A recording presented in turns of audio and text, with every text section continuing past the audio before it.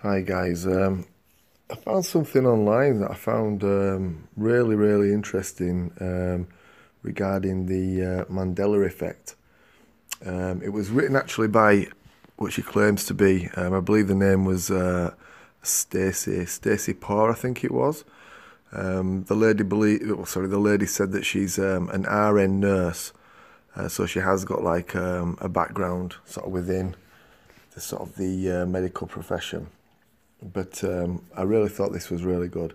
So anyway, let me just read what she's put, and I'm gonna read this sort of directly as she wrote the comment. Excuse me. It's put after 4 or 5 hours a day for about a month straight. I think I finally have this ME figured out. It is scientific, can be proven in a lab which I do not have access to, and completely logical. I am an RN and went at this from a scientific point of view. This is not to change anyone's point of view, religion, creed, etc. It's just what I've discovered in research. I am aware I'll probably be blasted from people, but that's okay, that's just life. Here goes. Gamma brainwaves, beta brainwave, Earth's frequency and the human body frequency, these are all items causing us to notice changes. Excuse me. For example, the Mandela Effect. I'm going to try and shorten this as much as possible. In organic chemistry, I learned that the human body has a frequency in every cell, tissue and organ. We are just a big old mass of electrons, protons and neurons. In 1952, Dr. Schumann discovered the Earth has a frequency that also runs at 7.83 Hz. This frequency is called the Schumann resonance. For as long as we have recorded, the Earth stayed at a frequency of 7.83 Hz, which is also known as OM in Eastern cultures. I wonder if that's Om. Well, in 2012 there was a recorded spike in the Earth's frequency to between 15 and 25 Hz. It was looked at as just an anomaly. Well, just this past January the 31st, 2017, the Earth's frequency went to 36 plus Hz. Now, these frequencies in the Earth are picked up by the human brain beta and gamma waves. When we have a higher frequency, we also perceive a higher consciousness.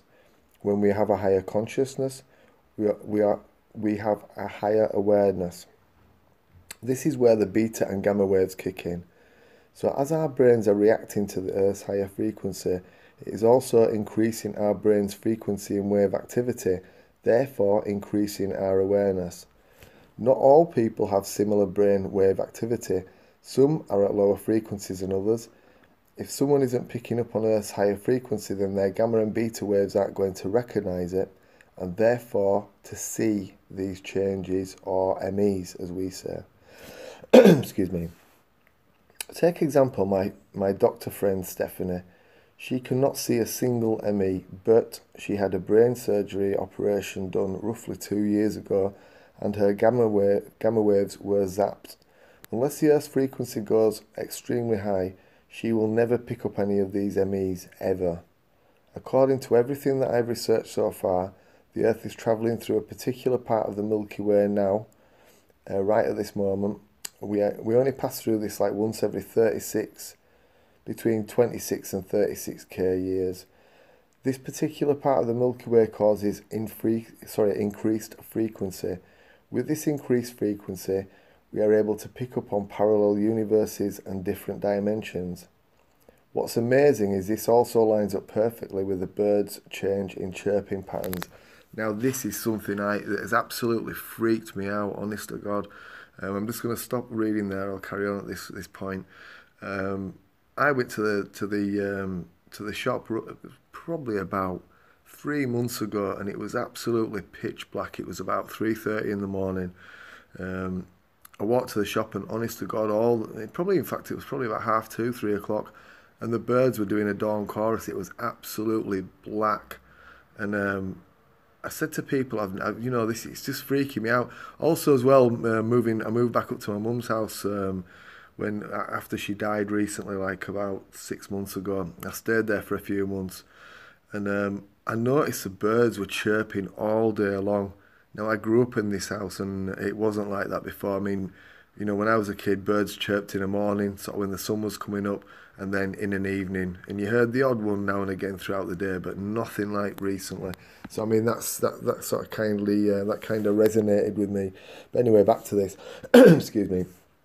So yeah, what amazing is this also lines up perfectly with the birds' change in chirping patterns. Chirping at night, exactly. Their migration pattern changes, and with the Mayans' awakening starting in 2012. I don't know if any of this makes sense to you all. I try to explain simply and be as brief as possible. So what do we think about that, guys? I mean, that's, I don't know. I mean, that makes a lot of sense to me. Something's changed big time. And it's something that not everybody's picking up on. I mean, literally people look at you like you're crazy. But I mean, I just remember I grew up in a different place, basically. This wasn't the same. It's not the same. Things have changed. I mean, so many things have changed. Like outside my mum's house, there's literally a metal lamppost that is kind of almost in the middle of the path where you have to walk. It's not where they usually are. And there was no metal lamppost. I went up, this is roughly like after my mum died, I went up one day to see my stepdad who was still living there. And I said, how long have those been there? I've never, as soon as I pulled up in the car, I said, what? When have they put those there? Like I'd never noticed them before. And when I asked, they said, yeah, they was put in about 12 years ago. Now all the streets around my mum's road have still got old stone, lampposts. I mean, just on this one street. It's really weird. I mean, I never noticed them before, never. So I don't know.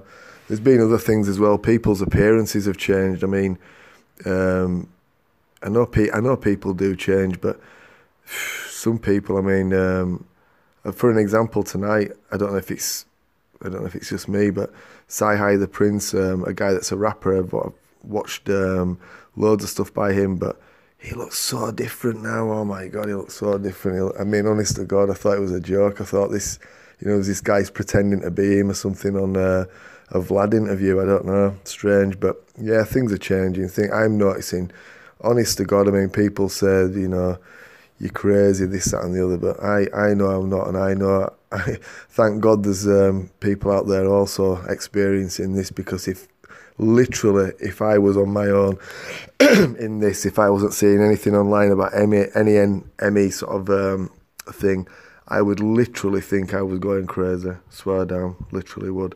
And I don't know if a lot of you have known this, there's a book, and I forget the name now off the top of my head, but it was actually written by two authors. One was, I think both possibly are English, but the book is, and I can find out the name, I'm going to try and put it in the description, try and find it while I'm at this video, but it was basically done, it's an English book for teaching, for teaching South African children. Now, at the end of the book, there is a little sort of like probably something I did right at the final before the print run or something like that. But it does actually say that when Nelson Mandela died, it gives the date of when he died, and it says about the ensuing chaos that happened. Now, why would two authors get that wrong? And I mean, such a major thing, and then also go to the lengths of writing, a little sort of paragraph explaining what happened in a book that is educating South African children. Now, I don't know how you explain that otherwise. I don't know.